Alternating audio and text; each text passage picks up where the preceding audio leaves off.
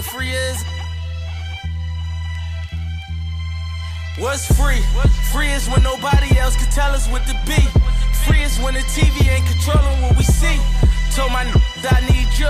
Through all the fame, you know I stay true. Pray my stay free. Made a few mistakes, but this ain't where I wanna be. What's up, everybody? Welcome back to the Hog Line Podcast. As always, I am your host, Mitchell Manis. You are listening to episode 21 of the Hog Line Podcast. It is just me today, live in studio here. It's December 6th. It's a little cold. I'm recording from my basement, so grabbed a blanket. I am bundled up. I'm ready to talk some sports with all of you. Well, I'm not really talking. I'm talking to an audience, not really, but I'm talking to myself. I'm the only one here. That's what I'm trying to say. This is a solo episode, so I'll keep it a little short, but I have a lot of topics to get into today. My first topic, first and foremost, is I'm going to get you caught up on some college basketball. We are about 3 or 4 weeks into the college basketball season. A lot has happened, and I haven't really talked about it that much since the preview episode with Kieran. I don't even know if I talked about it at all, but I'm going to be getting caught up on that. And I'm going to be talking some NBA. Haven't talked some NBA in a while, but we're going to get caught up on that as well. We're about a quarter of the way through this season. Teams have probably played around 20-25 games, so a lot to talk about there. And to close out the show, I'm going to be previewing Week 14 in the NFL season. Fantasy playoffs, probably for most of you, most exciting time of the year, in my opinion.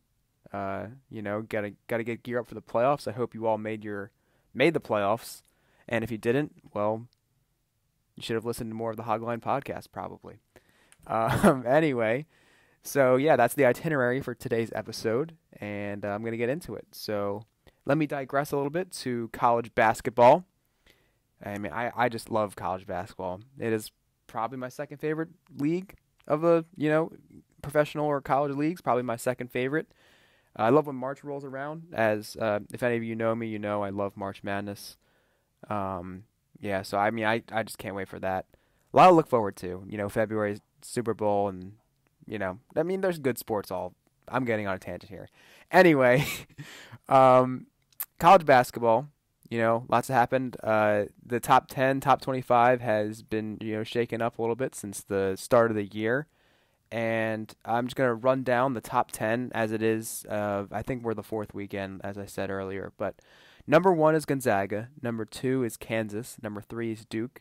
Number 4 is UVA. Number 5, Michigan. Number 6, Nevada. Number 7, Tennessee. Number 8, Auburn. 9, Kentucky. And 10, Michigan State. So that is the top 10 as it stands right now. And I just want to talk about a few of these teams, break some of them down. And I guess if you're talking about college basketball, you got to start with Duke. Everyone is just fascinated by them, and myself included. How can you not be with the top 3 recruits in a class going to the same school? That doesn't happen ever. I don't know if it ever has, but this is an historic freshman class for Duke, and they're playing like it, honestly. I think they only lost that one game, I believe, to Gonzaga, who was the number 1 team, who I'll be talking about in a second here. But they're just so fun they're must-watch television. They really are. You can't not turn them on. You don't know what they're going to do. You don't know what kind of crazy dunk Zion's going to do, or one night Cam Reddish will be hitting 7 threes, and then they got RJ Barrett, who's probably maybe the best out of the 3 all around, skill-wise. But it's just, they're must-watch television, and they're exciting. But in the same breath as I say that, and how much, everyone likes to talk about Duke and how infatuated everybody is with them, I don't know. I kind of have a feeling about these things. I start to think about in November and December who I'm going to be picking 3 months from now in March to win it all. And I don't really know if I feel about this Duke team. I know that they're super, super talented and all of that, but there's something about it that doesn't feel right. I feel people felt this way about the Kentucky team with Karl Anthony Towns that went undefeated in the regular season. They didn't win it all. They lost to Wisconsin in the Final Four. So, I don't know. I don't really have this feeling about this Duke team. And I don't know why, because they're probably one of the most talented teams ever that Duke has produced, which is saying a lot considering how much talent they get to go there. But I don't know. I don't know if it's just because I'm just slightly fatigued about everyone talking about it, or because I picked Duke last year and they didn't win it all, and I'm like subconsciously salty about that. But I don't know. I would bet that they wouldn't win it all, which is I don't know, I would take the field if I had to choose between Duke or everyone else. I just partially because I'm just about to talk about some other teams that I think are really talented. So I think there's a lot of good teams, and I don't know. I think it's more wide open than people think it is. I think to the casual observer, they just look at, Duke has all these guys, and they put up a lot of points, and they've got Zion. It's just easy to get caught up in that. So to the casual fan, to the casual observer, it's easy to just say, oh, Duke's going to win it all. Do we really have to watch this? But I think we do, because I just think there's a lot of good teams here. And to move on to one of those good teams is Gonzaga, the number one team, the team that gave Duke its only loss this season. And Gonzaga is, very classy college basketball program.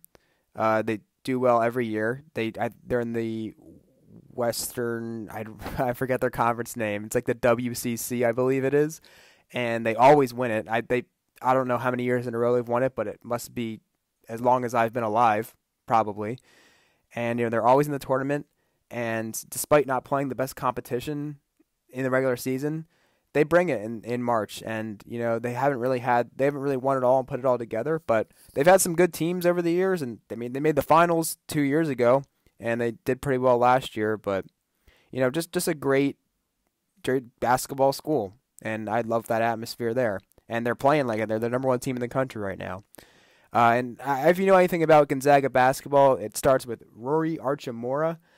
He's their 6'8" wing player, and he's really developed into a superstar, quite frankly. I mean, on that team that made the national championship, I think he's a junior. If I'm not mistaken, he's a junior. I believe he was on that national championship team 2 years ago. And, last year and the year before that, he was just kind of a role player, and he's really taken that next step this year. I mean, you see his numbers improve. This year he's averaging 22 and 6 a game, and he's freakishly athletic, great defender, and he's you can really, if you look at the progression of NBA mock drafts over the last month or two, you really see his name start to shoot up the draft boards. In the beginning of the year, I don't even know if he was projected to go in the first round or not, but now you see his name in the middle of the first round and maybe even higher in some. So, I mean, he's super athletic. He can jump out of the gym. He's 6'8", 7'2" wingspan.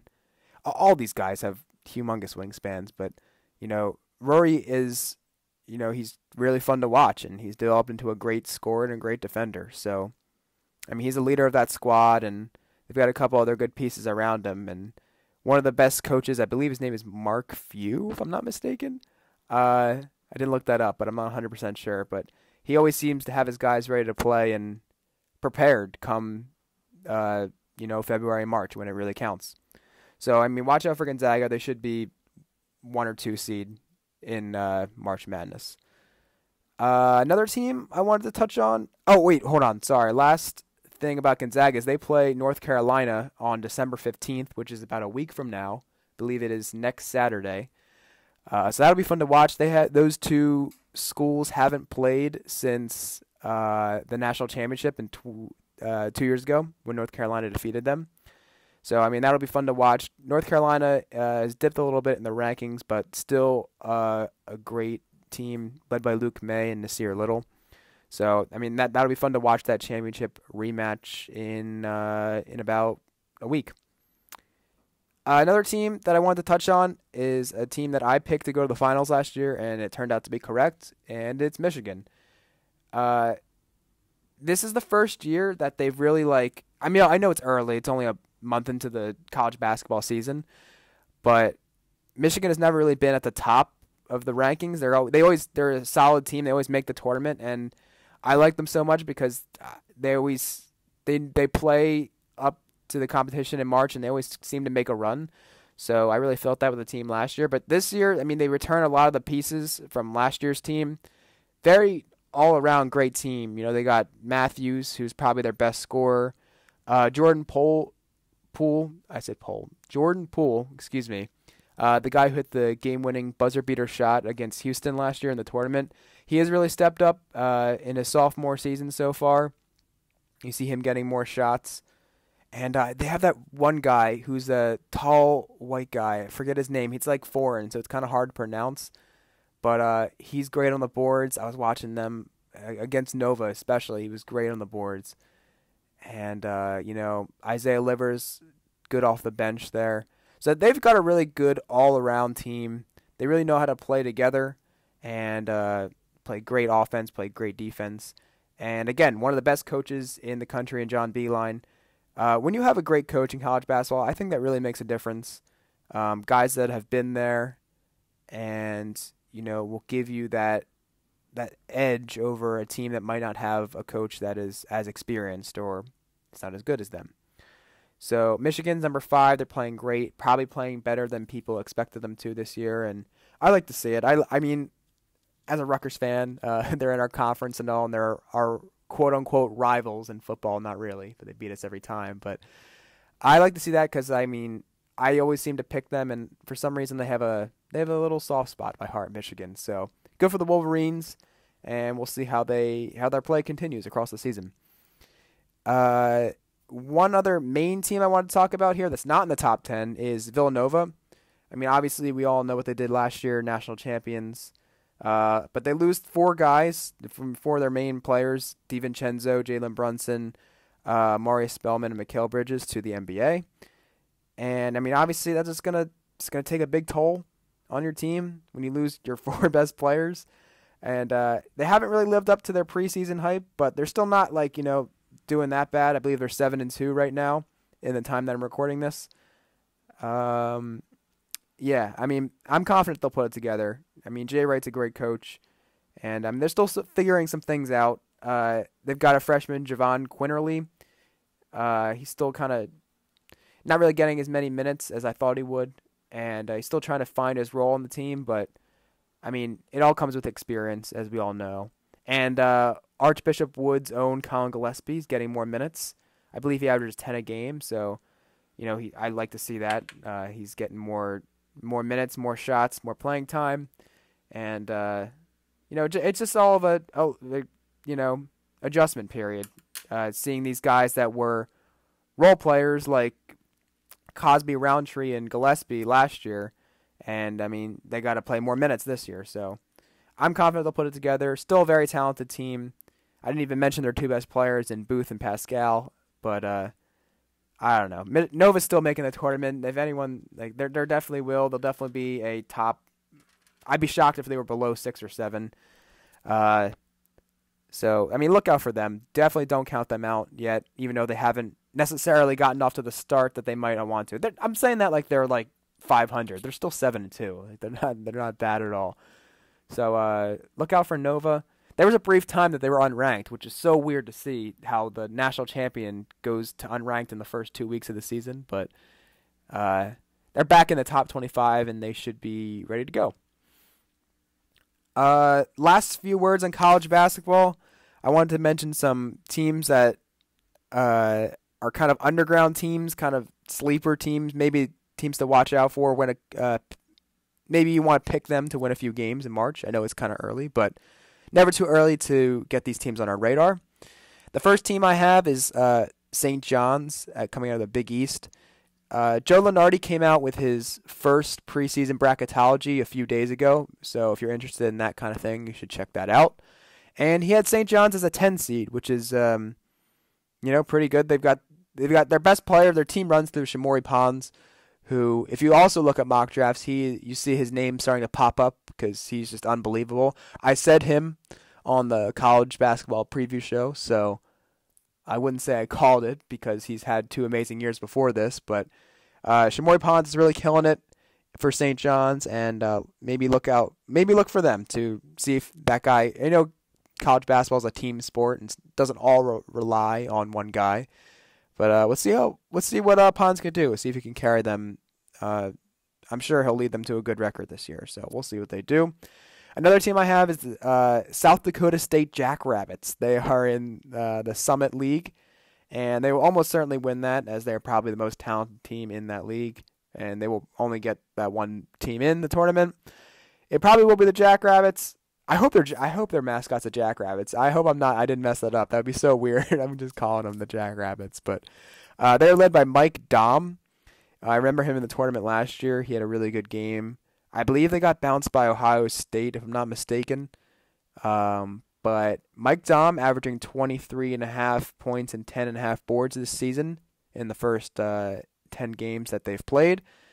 And he's a big man. He's about 6'9", 6'10", big body, and really knows how to finish around the rim. So, these are two players and two teams to maybe, keep on your radar as a couple of teams, because there's always going to be upsets in the tournament. So keep an eye on those two teams and the teams I just mentioned. So, I just can't wait for March. It can't come soon enough. I don't want to fast forward through all that the football, because that's the main thing I like. But, March is a very exciting time of the year, and I'm looking forward to when it comes. So, yeah, that's going to conclude college basketball for me. I'm going to move on to the NBA. I'm going to talk about some of the recent games that happened over the last day or two, and then I'm going to focus on the big picture and see, how things are progressing as we are about a quarter of the way through the season. Some games that happened yesterday. I turned on the Nets and the Thunder game yesterday in the beginning of the fourth quarter, and the Nets were up by 20 points going into the fourth quarter, which was shocking in itself. But Oklahoma City came back and won in regulation behind Paul George's 25 points in the fourth quarter. That is, and what also jumps out at you is that the Nets scored 19 points in the fourth quarter, and Paul George alone scored 25. So Paul George outscores the Nets the fourth quarter by 6 points all by himself. That goes tops on his 47 in the game. So Paul George really balled out. Russell Westbrook also had a triple-double in the game. I believe that moves him to third on the all-time list in triple-doubles. So, what a great performance. I'm so happy I turned on this game. It was just I just stumbled upon it, and I'm like, wow, this is a great game to watch. Paul George was on fire from three, and the Thunder are just playing great. They're second in the West right now. I know the West is kind of tight, which I will get into in a second here, but second in the West as of now, and they're just playing great. And I don't know. I expect Oklahoma City to make some noise in the postseason. I know it's going to be kind of hard in a stacked West, but I don't know. I'd look out for them. I think that maybe this year they will take. I'm not guaranteeing they're going to make the finals or the Western Conference Finals even, but I don't know. I'd keep them on the radar, and I don't know. They're just a complete team. And if Paul George can play like this on a consistent basis, I know he's not going to put up 47 every night, but if you can get him to, do his thing, and the Thunder are going to do great. So I was so happy I watched that game. Another game that happened last night was the Lakers played the Spurs, and the Lakers won 121-113. And LeBron James scores 42 points in the game and 20 in the fourth quarter. So the King did his thing. Very similar game to Paul George. And I don't know. He just took over in that fourth quarter. And it just proves that he's still as quick as he was 10 years ago. Maybe he may be playing better basketball. And I don't know.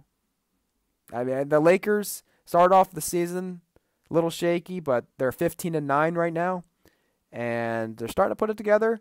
And I'm going to get into a second with my thoughts on the Lakers from a season-long perspective. But good win for them last night. I know the Spurs aren't really necessarily playing their best basketball right now, but good for them, good for Lakers, and good for LeBron. So, yeah, if we look at the NBA, if you look at the standings as of right now, like I said, we're a quarter of the way through the season, about 23, 24 games in. And I don't know, I kind of looked this over, and I wrote down a few things that I, see developing here. I don't know, I have to talk about the Celtics when I talk about the NBA, my Celtics. They are 6th right now in the East, and some would say we're not playing our best basketball right now, which is fine. But I'm, again, like as a theme with all these talented teams that are struggling in the beginning of the season, like you could say Nova is, like I said earlier. And if you look at the Warriors, even though they're 17-9, not playing up to Warrior standards, and the Celtics, these talented teams that struggle early on, and it's a theme. You don't worry about them because you're confident that they're going to put it together. And that is no different with the Celtics. I'm not worried. Not worried at all. You see Gordon Hayward, especially in the first 15, I'd say, games. He's starting to play a little bit better as of late, but it was not pretty in the first 10, 15 games. But that's expected. When you're coming off of that, everything he's been through, not playing basketball for an entire year, and just getting your mind right, just getting your shots up. It's one thing to do it when you're playing in practice against your teammates, but it's a whole other thing to put it together during an actual game. So that 10, 15 games where he was really not that good at all, and I think he even came off the bench in a few games, which is really weird to think about, a former All-Pro coming off the bench like that, but I don't know. I'm not worried at all. I'm confident the Celtics will put it together, and we may not be like a top 1 or 2 seed. Like I said, there's no way we're not the 1 in the year, but I mean, I know the Raptors and the Bucks look really good right now, so we may not finish the regular season as strong as I anticipated, but Celtics are still coming out of the East. Don't you all worry about that, especially you Sixers fans. Don't think you're winning the East. It's foolish. It's foolish. The West, I also observed, is super tight right now. Listen to this. This is crazy. 14 teams in the West are separated by 6.5 games. That is insane. I know it's only it's a 25 game sample size, but still, like, even the top 6 teams were separated by 2.5 games. Like, that is super competitive, and I don't know. That's exactly what you want to see. That's like what it was last year. I believe the 3rd and the 8th seed were separated by a very small margin of games. So, I mean, that just proves how, competitive it could be.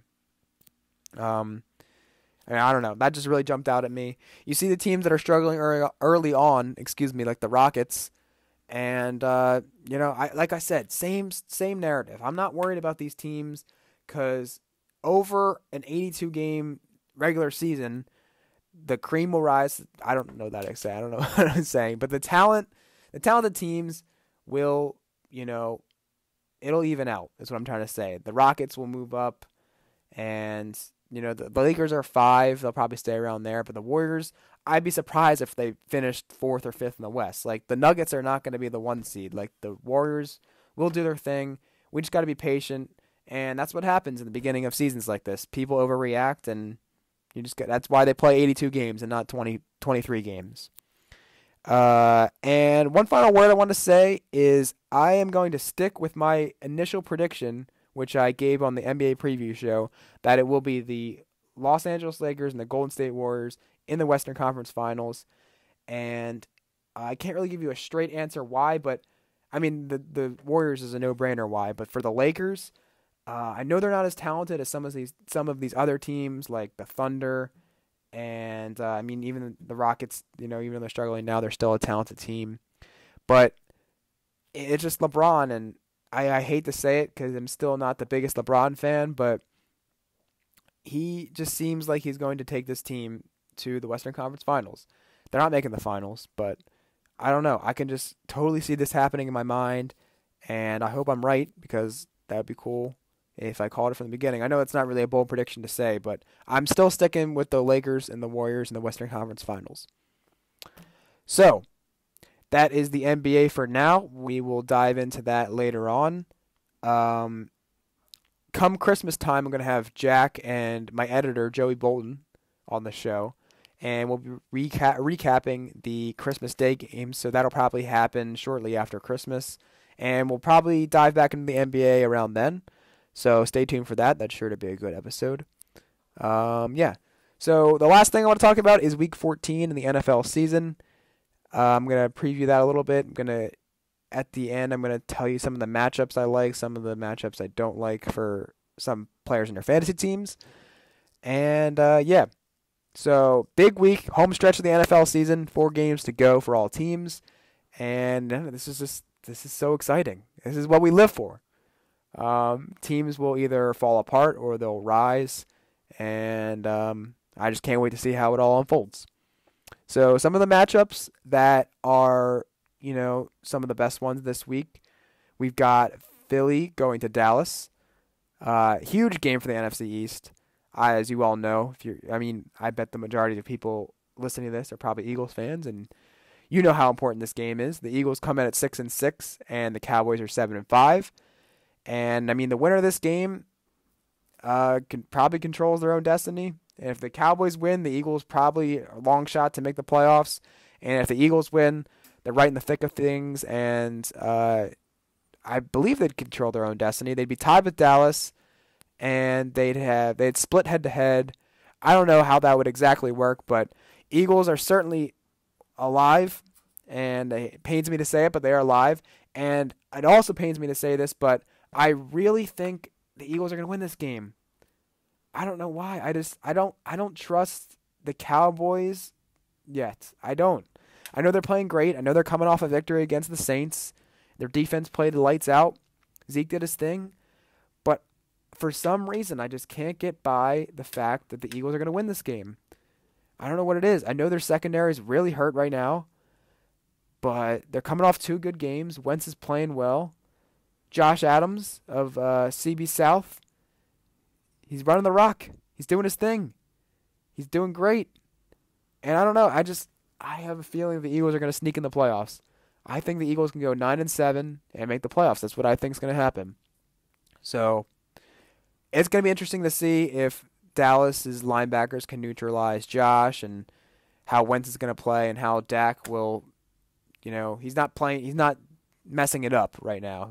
I wouldn't say he's playing amazing, but he's not messing it up right now. So I can't wait to watch this one. And I hope the Cowboys win. I don't think they will, so we'll see how that goes. Another one I've written down, matchup-wise, is the Sunday night game. It got flexed to Sunday night. It is the Los Angeles Rams taking on the Chicago Bears. I believe Mitch Trubisky is going to play. I could be mistaken, and we're still a few days away, but something to monitor. I'm pretty sure. I think he's trending towards playing, if I'm not mistaken. So I hope he is. No disrespect to Chase Daniel, but we want to see Trubisky out there. We want to see these teams at full strength. This should be a good one. It's in Chicago. So, that may help the Bears. I see the Rams taking this.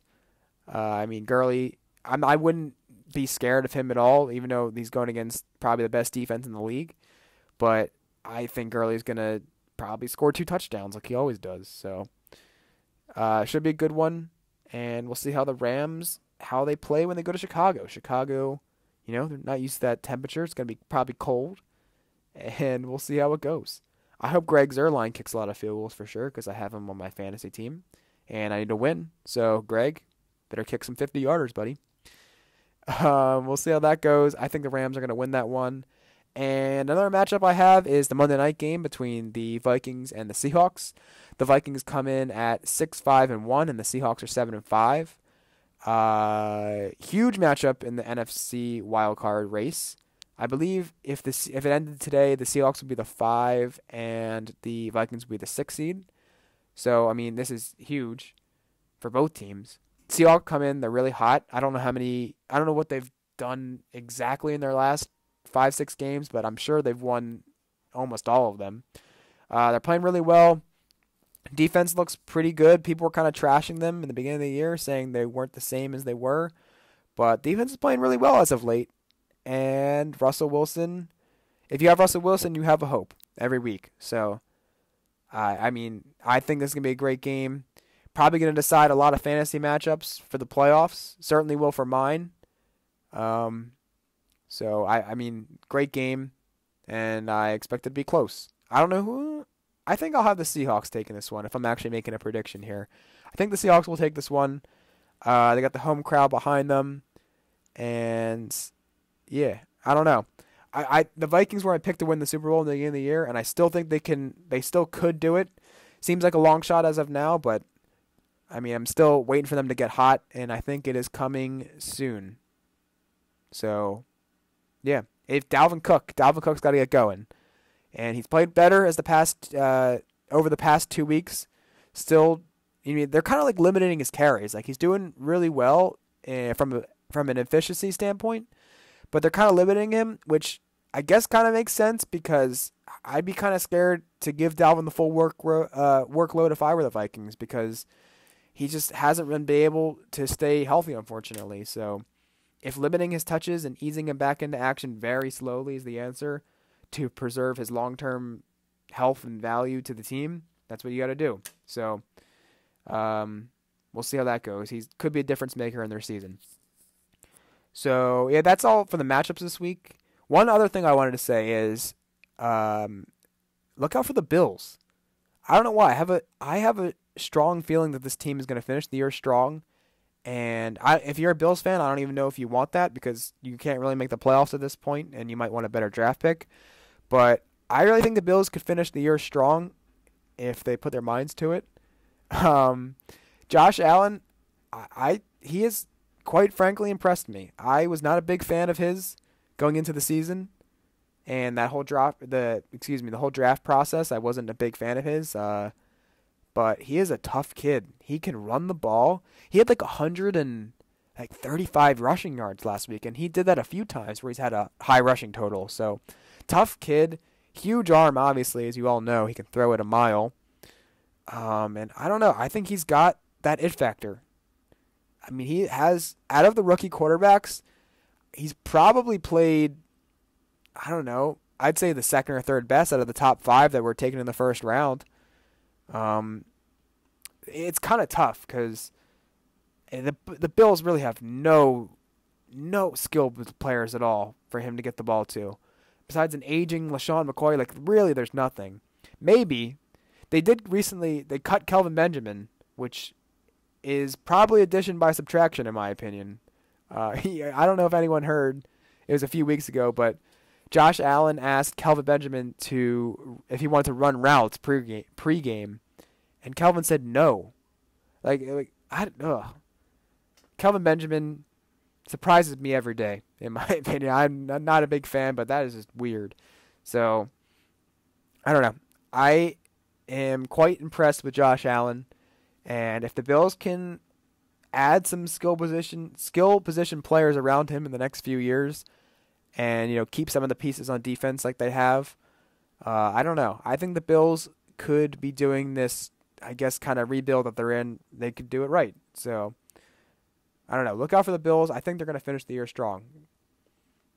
I'm going to move on. Some of the matchups that I like in fantasy this week, if you're looking for some advice, I'm not going to give you a full start 'em, sit 'em like I did in previous episodes, but some of the matchups I like are Philip Lindsay versus the 49ers. Philip Lindsay has been killing it this year. If you were able to scoop him up on waivers early in the season, he's probably he could win you your league, to be honest, because he had a great week last week, and I think he's going to maybe even do better this week. He plays the 49ers. Terrible defense. He's at home. And, still a decent price on DraftKings. I don't remember his exact price, but I believe he's still under like $5,500, which is, if I'm not mistaken. I could be wrong with that, but still unbelievable to me. I think he should be more salary-wise on DFS sites, but I don't know. That guy's great. He averages 6.1 yards per carry, which leads the NFL by a wide margin. So, Philip Lindsay, great runner. Really like him this week, too. Another guy I have written down is Mark Ingram at Tampa Bay. He's kind of been disappointing the past few weeks, as the whole Saints offense kind of has, but I don't know. I think they're going to rebound this week because the Bucs, they don't scare me at all in defense. And I don't know. I think they'll be playing with a lead, which helps Mark Ingram because, if they want to dictate the pace of the game and control the clock, they can just hand it off to Ingram, who's the bruiser. He can run out the clock very well. So I look for Ingram to probably have, 80, 90 yards, hopefully get in the end zone. So I like Mark Ingram this week. Another guy that I like, which is, I mean, obviously he's a must start because you're never going to bench this guy, but if you're looking to maybe have a contrarian play in DraftKings or FanDuel or whatever you play on, you might want to go Tyreek Hill because, I mean, he plays the Ravens, they have the best pass defense in the NFL, I believe. And people are probably going to be looking at that and be scared. They don't really want to pay up for him. So, but if he catches a long touchdown, which he could do any play he steps on the field, he's going to be worth that price because I don't think his percentage owned isn't going to be that high because he has a tough matchup and he kind of dropped a dud last week. So I think you might want to go Tyreek Hill potentially in your lineups in DFS this week. So look out for that. And one last guy that I like is Jimmy Graham versus the I almost said the Atlanta Seahawks. That was weird. Atlanta Falcons. I like Jimmy Graham because I think the Packers offense is going to be, kind of be revitalized. And I mean, they fired Mike McCarthy. I can't speak today. They fired Mike McCarthy earlier this week. I'm sure you all know. And I think that's going to, give them a boost in a way, their offense.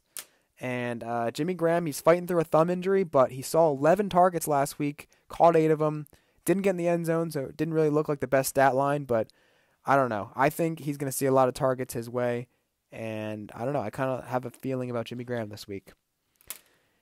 Some of the guys I dislike, I just have a few written down. Spencer Ware, kind of disappointed last week. I know everyone expected him to take that next step as he took over for Kareem Hunt as the starter. And he was kind of disappointing from an efficiency standpoint. I think he averaged like under 4 a carry, which is not, leaves much to be desired. And he plays Baltimore this week. Again, tough matchup. So we'll see how that goes. And another guy I have written down is Jeff Wilson. He's the guy who took over for Matt Breida last week. I believe he had like 130 all-purpose yards. And I don't know. I'm not really buying it. Just because the guy's a starter doesn't necessarily mean he's going to do well with the touches he receives. And I don't know. I'm not really buying into this guy. Maybe it's because I didn't really necessarily watch him play, but I don't know. I could be wrong. He's at Denver this week, and they got good linebackers. Potentially you could stop the run. I don't know. I'm not really buying into Jeff Wilson this week, so I'd start him with caution if I were you. If you have better options, I'd go with that. And one last guy I have is Jarvis Landry versus the Panthers. He has really not been good at all since Hugh Jackson got fired, and he stopped calling the plays. And last week he had a decent week. He had 6 catches for 103 yards, so 16 in PPR and 10 in standard. I don't know. I wouldn't fall under the trap that's going to be this week. I just can't trust him. He's not a consistent producer at this point, and I don't know. I don't have a good feeling, so you can't base off the guys like just solely off of week to week, and like just because he had a good week last week doesn't necessarily mean it's going to continue this week. So just because of his inconsistency, and I don't really know his role in this offense quite yet, I'd stay away from Jarvis this week. He plays the Carolina Panthers at home. So that is the episode. I hopped around, had a lot of different things to talk about, and thank you for listening, as always. Be sure to subscribe to our YouTube channel, the Hog Line Podcast. Follow the show on Instagram because we try to post as much as we can on there, and you'll get all your updates through that.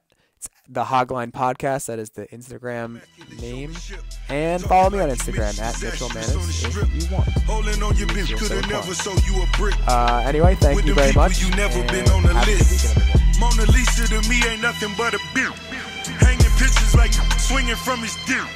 We so different, you thought these didn't exist. The Megalodon never seen on his wrist. I'm from the South where they never make it this rich. God is the greatest, but Satan been on his shit. Walking the pavement, I pray I'm illuminated. Over a decade and never nobody's favorite. Pot and kilo go hand in hand like we gamble and huff. My amigo, 1,000,000 grams when we count them and up. You was dead broke, I let you hold it back.